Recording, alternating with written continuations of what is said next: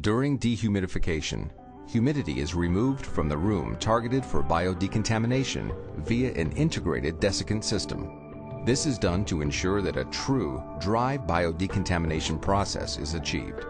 During conditioning, Vaprox is rapidly injected by the generator and converted into a dry vapor that quickly raises the level of hydrogen peroxide to an effective concentration. During biodecontamination, hydrogen peroxide vapor concentrations are maintained at the target concentration level to provide an effective kill of microorganisms in the targeted room. During aeration, the generator stops injecting Vaprox and accelerates the breakdown of vapor into its environmentally friendly base elements of water vapor and oxygen. Aeration continues until hydrogen peroxide is reduced to an acceptable level.